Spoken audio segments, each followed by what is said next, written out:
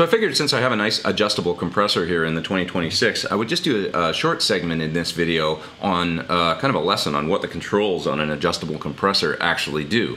So this will apply to this pedal as well as any other pedal that has, you know, adjustable attack, release time, adjustable hard knee or soft knee, you know, ratio, threshold. I think sometimes these controls, they confuse people, you know, musicians in general, not just guitar players. So, you know, you can take this away and apply it to any compressor that you try, essentially, this information. So here's the tone without the pedal. Okay, just a straight up clean sound. When I turn on the pedal, I've got the output a little above half, and I've got the ratio all the way down. Listen to the tone. Okay, so I'm driving the amplifier sound into distortion a little bit, and that's because I've got the output cranked up a little bit, ratio's all the way off. When the ratio's all the way down, that means no compression's being applied, and because I got the output cranked a little bit, it means now I'm basically using the pedal like a clean boost. So that's something you can do with a compressor, is actually drive the front end of your amp, and if if you've got an adjustable ratio, you turn it all the way off, you're not getting any compression. You're just going to hit the front end of the amplifier harder.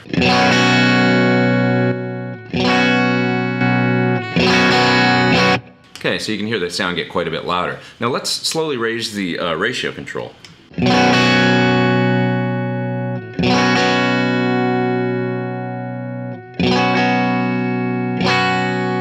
Now you can hear, as I turned it up a bit and played, you can hear the attenuation start to kick in, and as I turn it up more and more, you can hear more compression happening. So basically the ratio is the control that decides how much compression is going to get applied when a signal crosses the threshold. Okay, so that brings us to the next thing, threshold control. The threshold is essentially just setting when compression kicks in. Okay, so if you set for a kind of a light amount a sort of a high threshold setting, and then you pick light, you're maybe not going to cross the compressor over into compression. Okay, so if I turn this threshold control up, now we're not hearing any compression happening. If I turn it down, now you can hear the compressor kicking in.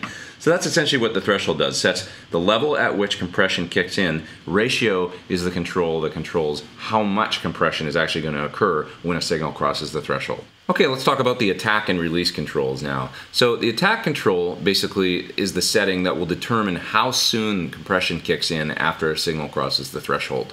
Okay, so if I play a chord right now, I've got the attack set all the way down. That's its fastest setting.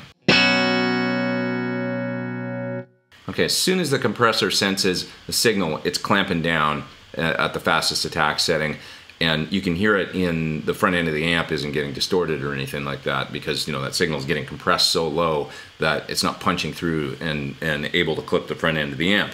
Now, if I turn up the attack control all the way, now it's going to be at its slowest setting. Okay, and you heard it clip the front end of the amp a little bit, and then you heard the signal slowly die down. Okay, that's what happens when you've got a slow attack. It takes a little while for the compression to kick in, and so it just depends how you want to set it. Maybe you want a completely smooth out pick attack. Sometimes that can sound really good on an acoustic guitar if you wanted to really sit in a track and be very smooth. But if you want some dynamics in there, you want some of that pick to punch through, sometimes it's better to set the attack setting, you know, at least a medium attack, if not out and out slow attack. It just depends on what you want to hear. So if I set the attack as fast as possible now, let's talk about the release control. This is the easiest to kind of demonstrate with the attack super fast. So a really fast attack and a really fast release would sound like this.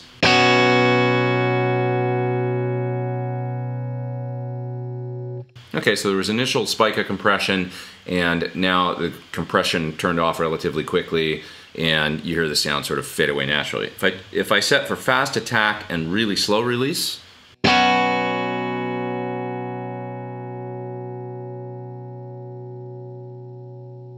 okay, that just grabs the signal and holds on to it way longer and doesn't let it go. So that's going to be the most dramatic compression that you can get, essentially, is a fast attack, really slow release, and that's going to be like the least dynamic sound that you can possibly have. It's basically squishing everything and sticking it kind of into one sort of dynamic range that's very limited.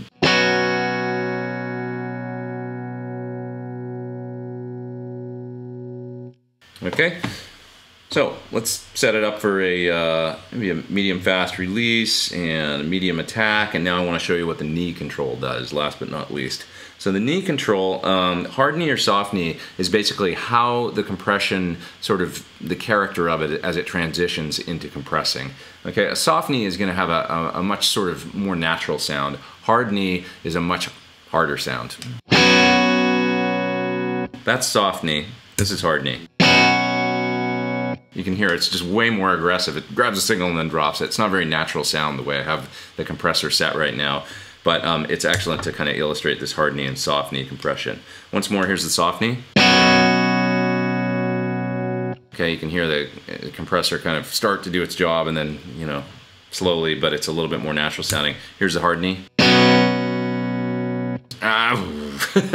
Kicks down like that. So it's you know, much more natural to me most of the time using the soft knee, but sometimes if you want really aggressive compression, which that hard knee setting could be the right thing.